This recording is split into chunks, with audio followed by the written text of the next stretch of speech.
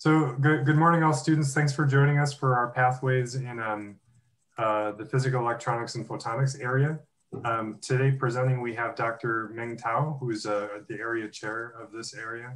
And he will get started in just a moment. And what I'm going to recommend for questions, because we encourage students to interact, is to please put them in the chat box.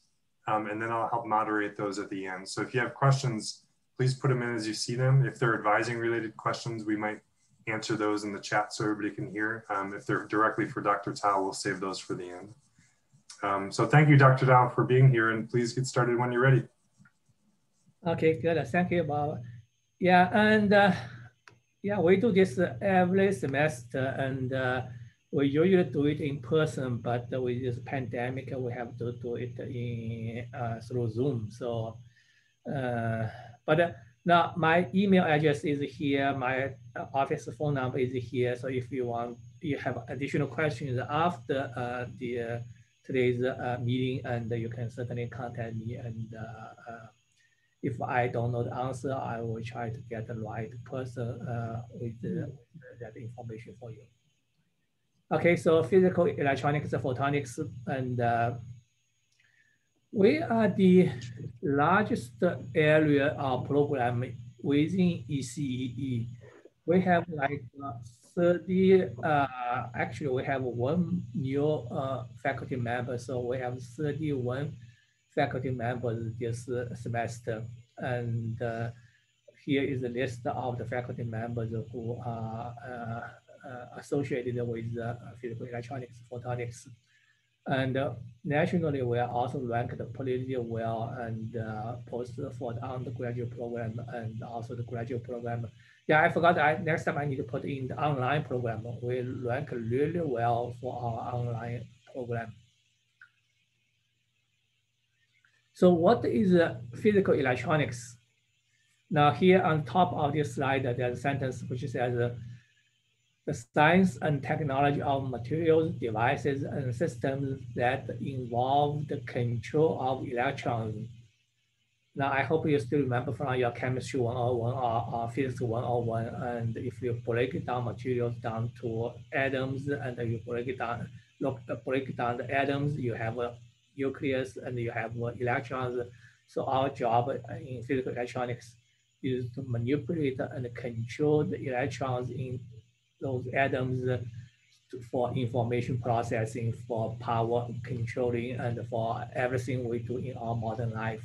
So it's the control of electrons which we work on.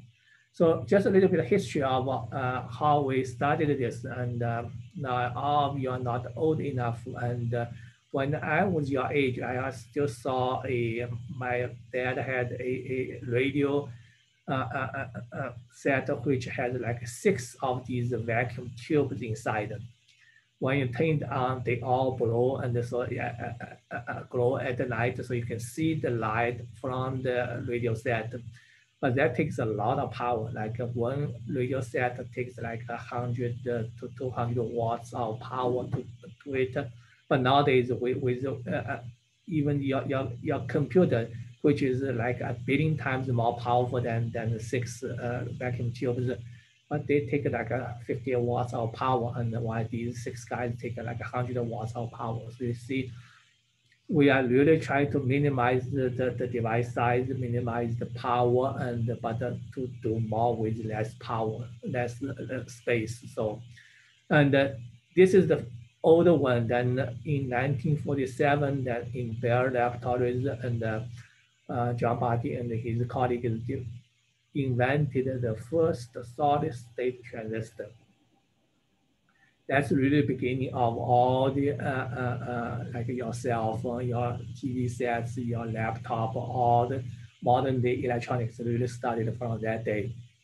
And then I think it was 1957 I saw, and Kilby at Texas Instruments decided to put a bunch of these transistors and other components in a circuit onto a single silicon chip. That really started the modern day integrated circuits, which goes into your cell phone, laptop. Almost all electronics you use actually have some kind of silicon chips inside.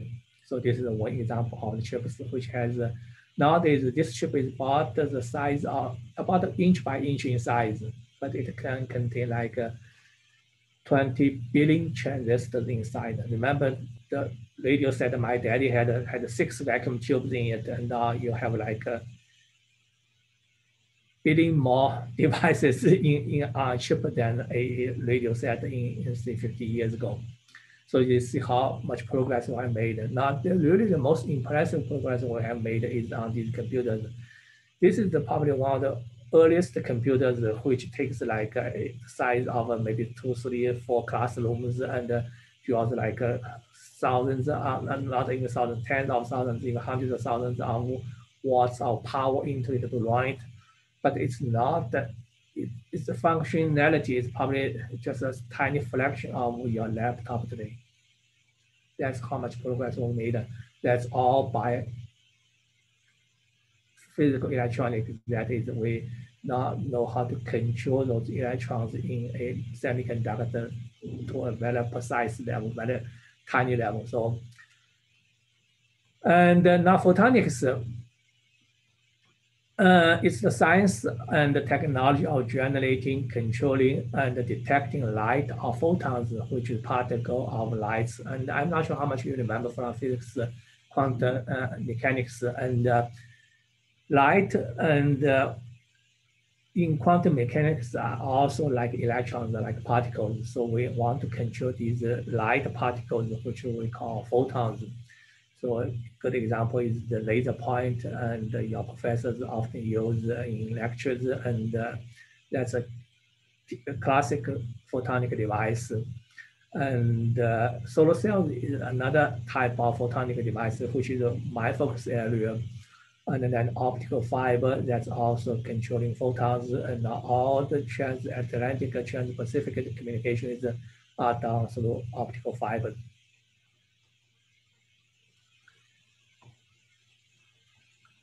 And I added this slide just to show you, and this is a very hot topic these days, and that is we hear the talks about the global warming, about the burning fossil fuels, about solar energy. Now, this is a solar system installed on the ground, but if you come to ASU campus, almost all the garages, if you look at the rooftop, they have the solar system on the roof. So how do we make these solar modules? And so we start with quartz, and then we reduce quartz is silicon dioxide. We reduce silicon dioxide to silicon and remove the oxygen from the silicon. Then we purify that silicon to get this what we call polysilicon, which is a very, very ultra pure silicon. Then we make an ingot out of the ultra pure polysilicon, then cut the ingot into wafers. And on the wafers, we make cells, and then we use 60 cells or so in a module to make a module. Then a solar system just has tons of modules in probably out of tens of thousands of modules make a solar system. So that's how we make a solar system. And here's a little bit of history of the transistor, the integrated circuits. Now this shows, yeah, I have a little bit difficult to see the full slide on my screen because the other things are covering the part of the screen. But you can see this probably starts from 1970s. Now it ends about 2010, and we're at 2021. So this curve actually extends a little bit beyond what's here. But if what you look at is here, the vertical axis is the number of transistors we are putting on a single chip. And the horizontal axis is the time. You can see now the vertical axis actually is a log scale. So the number of transistors we are putting on a chip increases exponentially with time. Every 2 years, we double the number of transistors we are putting on chip, and this goes up to 1 billion transistors per chip. But we are in 2021, so we are putting about 10 to 20 billion transistors on a single chip.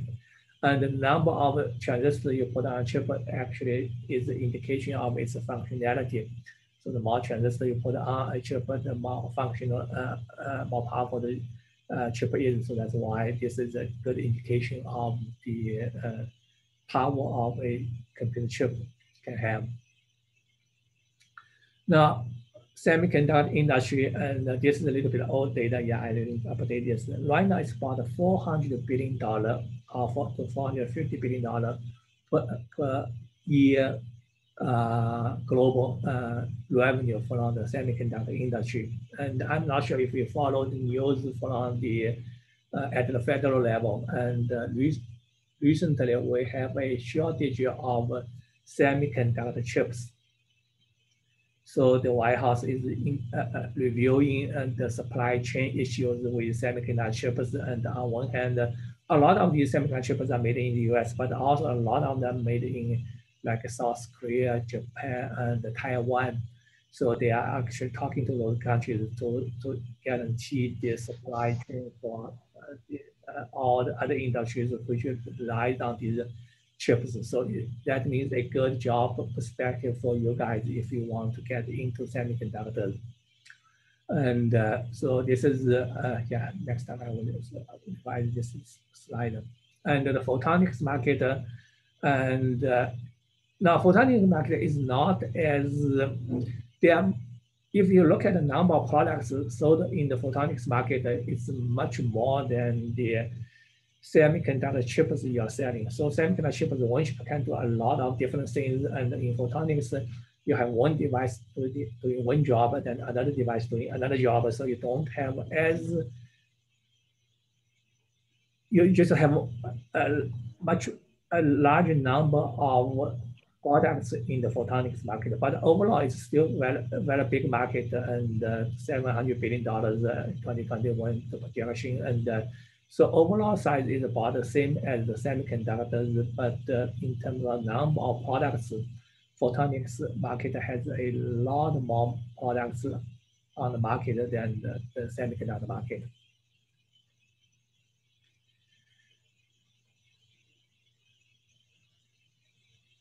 And now this gets into semiconductor electronics, and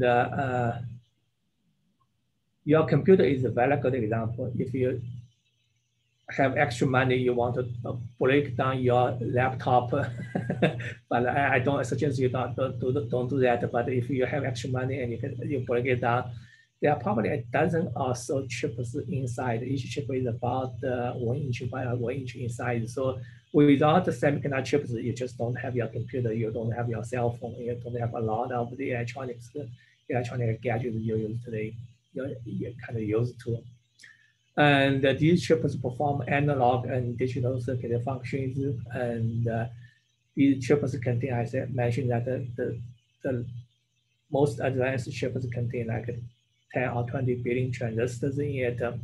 So these semiconductor devices have to be designed, fabricated, measured, modeled, marketed, sold. So what you need is one is semiconductor device physics, circuit design, and you also need the fabrication techniques to make these chips.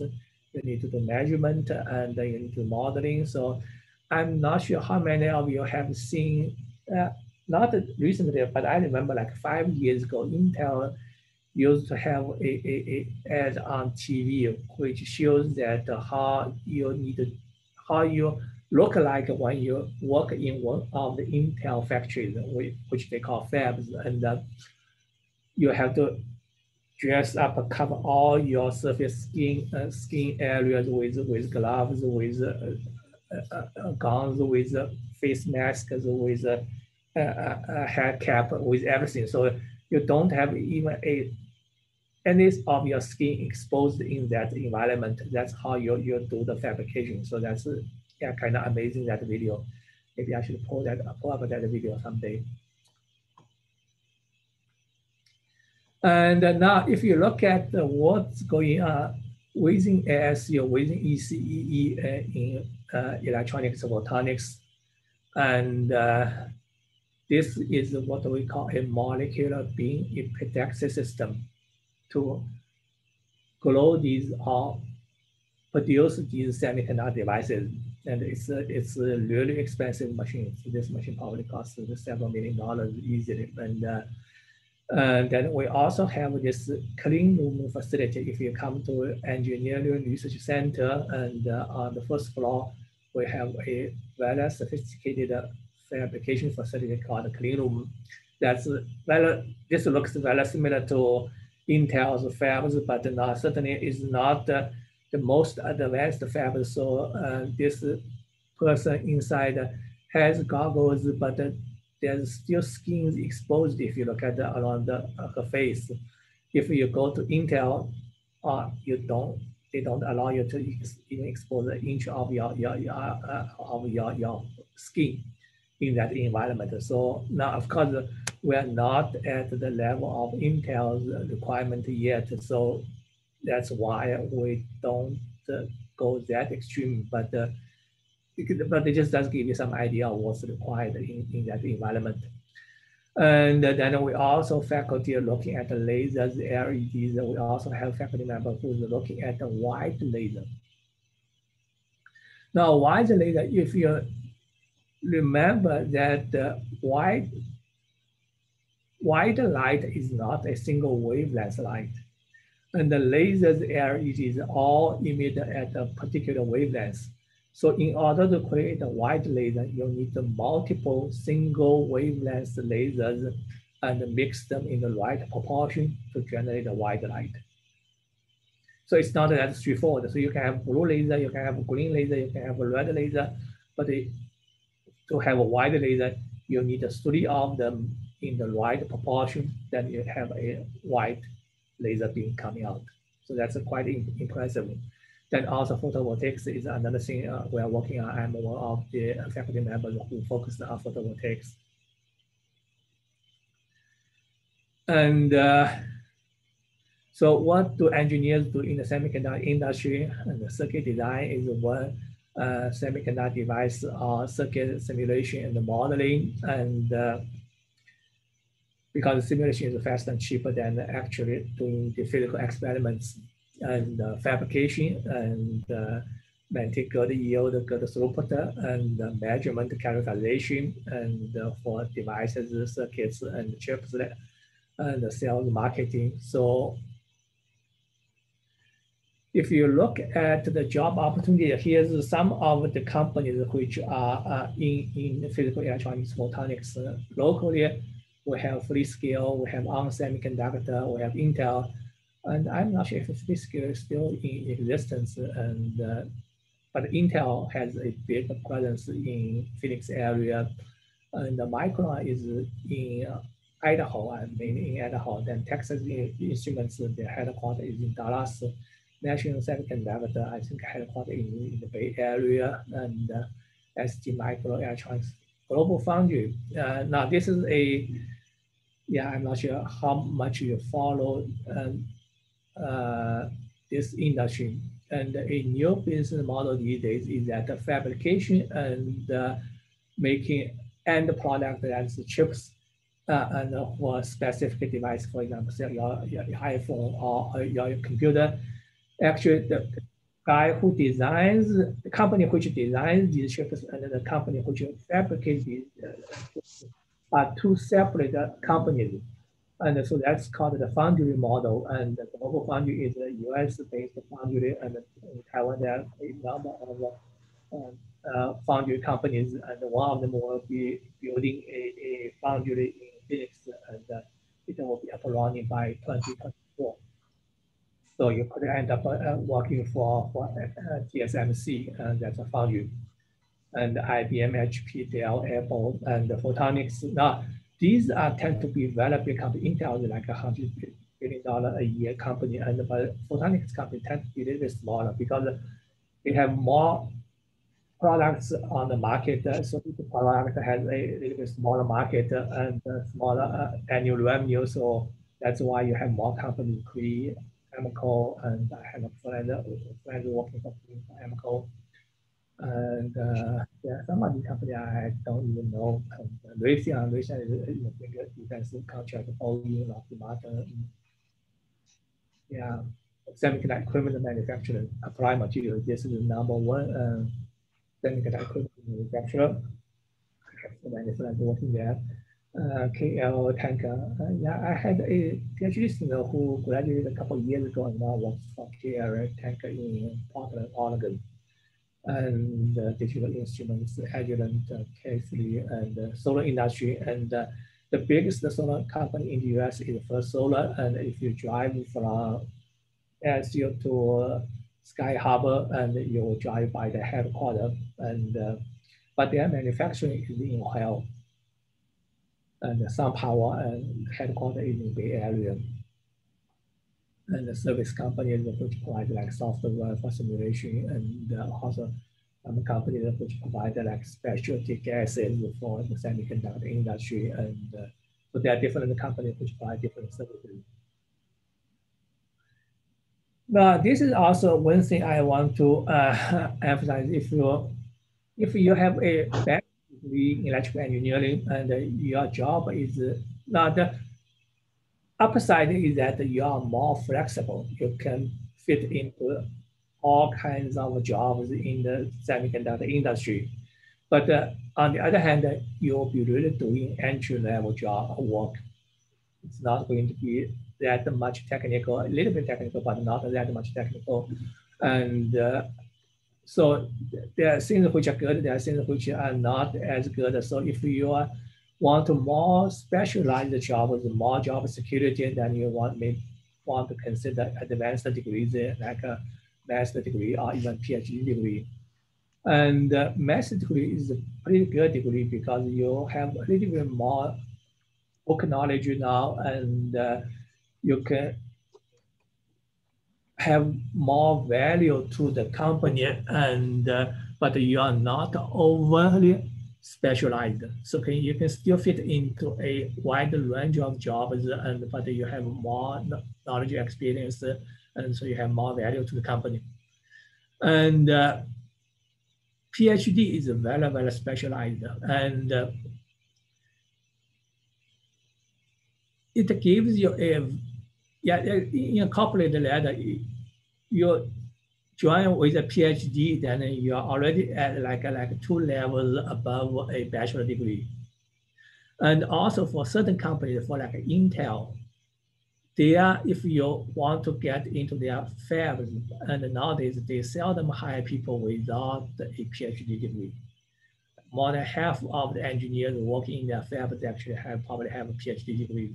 Intel has tons of thousands of PhDs a year. So just because one of the reasons is that the price tag for a Intel to build a new fab is on the order of $10 billion.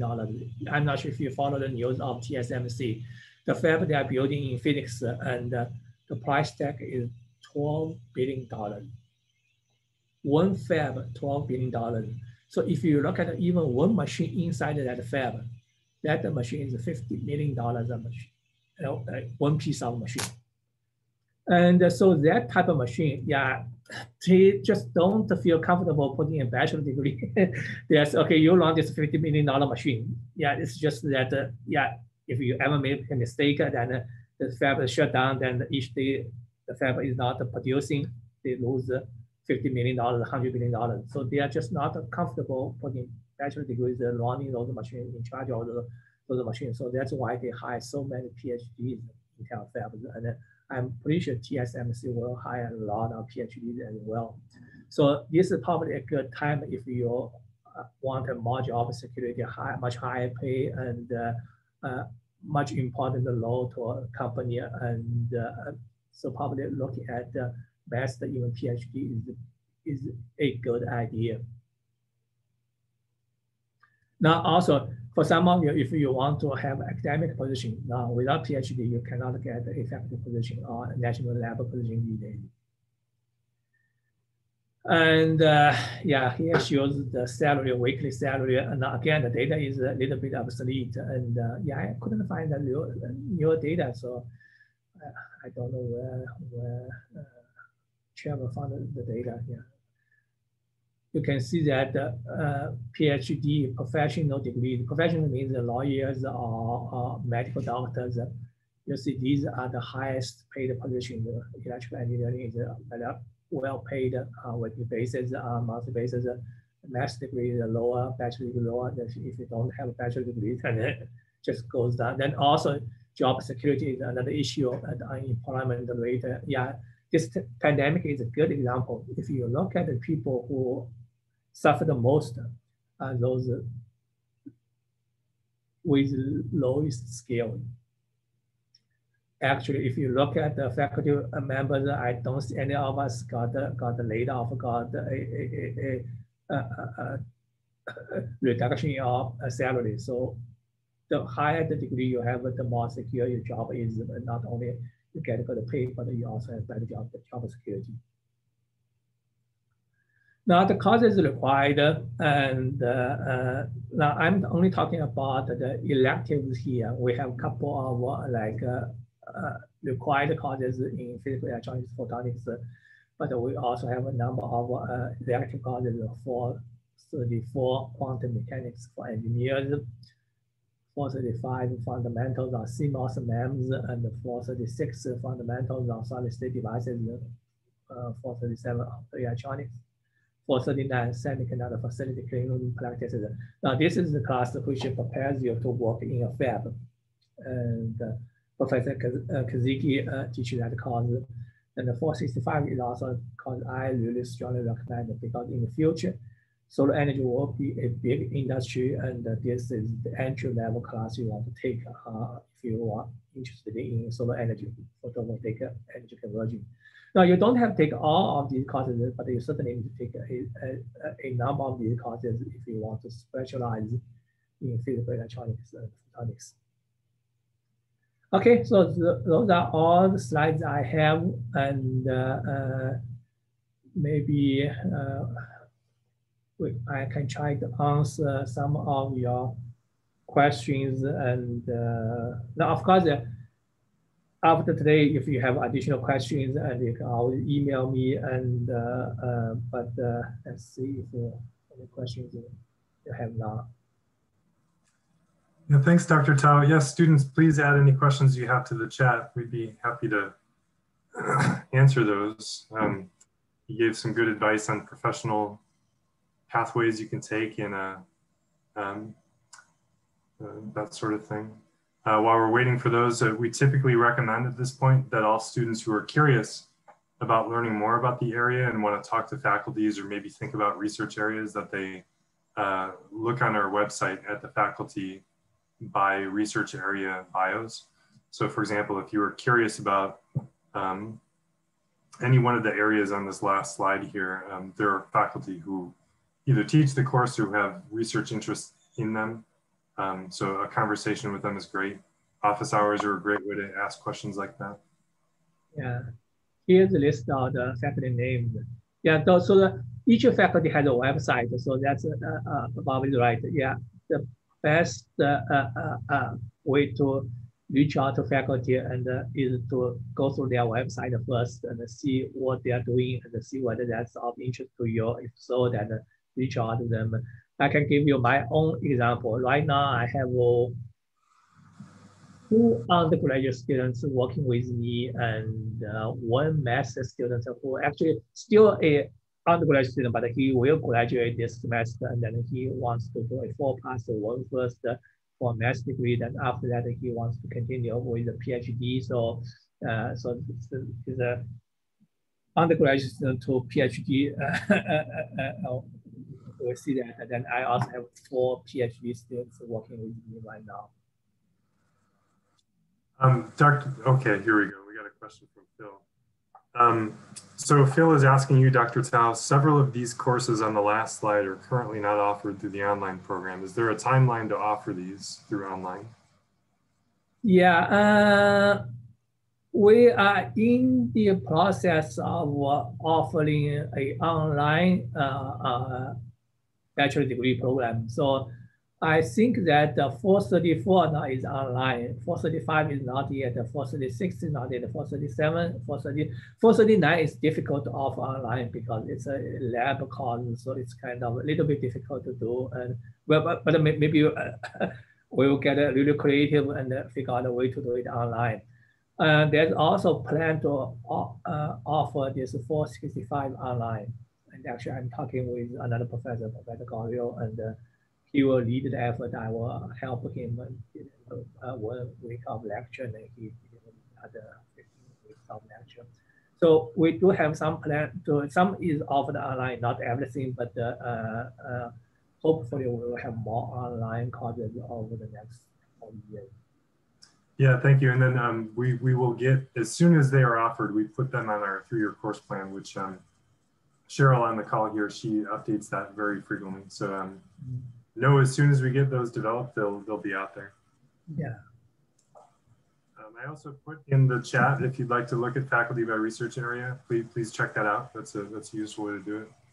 And it looks like people are being a little bit shy, Dr. Tao, so I will ask a very basic question that sometimes the earlier students ask, is how would you define this area, the PET area, as different than just studying the circuits area? Your voice was kind of in and out, so I did not hear full sentence. Yeah, let me try again. Some students are shy and don't ask. It's a very fundamental question, but we often get asked, what is the difference between this area, physical electronics and photonics, and students who are just curious about the circuits area, because we do them differently. Okay, good. Yeah, good. Yeah, so this area is more physics and chemistry based a little bit. And so if you look at the faculty in this area, some have a PhD in physics. Myself have a PhD in material science. Some have a PhD even in chemical engineering. And so it's not, of course, a large number of us have a PhD in electrical engineering as well. So it's the nexus of like physics, chemistry, electrical engineering. While if you work on circuit design, that's just 100% electrical engineering subject. So if you look at the faculty there, they all have degrees in electrical engineering. But here you can see faculty from different academic backgrounds and disciplines, but we all work on the same goal to make more better electronic devices and photonic devices. Thank you. That's helpful. That's something that helps clarify it for students. I don't think we have any other questions in here. People are being shy today, but we did have up to over 20 students at some point. So thanks again for doing this. Any of the students? For all the students, let me show the first slide, my email address. So if you have additional questions after today, now this is how you can reach me. Email is probably the easiest way, and I'm not always in office, so email is the best way to reach me. Okay, we have one student who's currently vigorously typing something, so I'll let him finish typing. Okay. So Hakan, please take the question. Okay, good. Yeah. And also, if you are interested in research, and ASU has this program called FURI, Photon Undergraduate Research Initiative. You just Google ASU FURI, F-U-R-I, and it will pop up. And then you can see the faculty who have different research topics, and you go through that. If a topic is of particular interest to you, then you can reach out to that faculty and then chat a little bit and learn a little bit more and see whether it resonates with you that the faculty is interested in you, and if so, then you can write a FURI proposal, get funded, get money for it. Yeah, good. Thank you. While we're waiting for Hakan's question, Daniel is asking if these will be recorded. Yes, Daniel, we'll post these to our website. It might take a couple of weeks to get it there. I think we're having we have to work with our web folks to get them there. I think we already putting them on a little sooner than that these days, which is nice. So maybe end of the day, maybe end of the week. Okay, so keep checking. Okay, and then we have a question from Hakan. He's saying it seems like this pathway requires a master's or PhD to start working in non-entry level positions. Since I'm not planning attending graduate school, it doesn't seem like this pathway is recommended. Do you agree with that statement, Dr. Tao? There are still other opportunities you can work on, and depends on what you want to work on. if you want, for example, if you want to be a device engineer, then without an advanced degree, it's probably very difficult. You're not going to take a bachelor degree as a device engineer. But if you work as, say, equipment engineer for TSMC, for Intel, that's still possible. If you are really hands-on type of person, you just want to work with equipment, and that's still possible. So depends on if you just want a marketing position or tech service engineer type position, then it can still be, it's still possible. Yeah, but certain type of positions, yes, it's difficult to get a non-entry level position without an advanced degree. And mainly being device engineer it's a required advanced degree. Yeah, thank you very much. And I kind of rounding out that it's generally the best advice that I can always give to a student is to pick the area they're most interested in. Career and professional options often open their doors to students who are studying things that they're really, really interested in. But that said, you need to have the background on the professional stuff. So please watch your Handshake account through the Fulton Career Center for opportunities and look them up. And you can tailor almost any focus area to a job. But as you specialize, of course, advanced study is needed. Now, and also Phoenix, now, if you want to move away from Phoenix after your graduation, that's an option. But if you like to stay in Phoenix, then we have very, very strong semiconductor industry here. Intel has multiple fabs here. On semiconductor is here, and we also have like solar companies also very strong here compared to the rest of the country. And plus TSMC building this huge, enormous fab in Phoenix. So yeah, if you want to have a job in the semiconductor industry, I think there are only a very limited location you can go to. Bay Area, if you are willing to pay like $2 million for a condo, you can go to Bay Area. Portland, Oregon is another option, and for semiconductor jobs, and Phoenix is one of the top three options here. Well, thank you, Hekam, Daniel, and Phil. Those of you who ask questions, it's always helpful. Thanks for speaking up. And thank you again, Dr. Tao, for presenting today. Yeah, thank you. Thank you, everyone. Just reach out to me if you have more questions.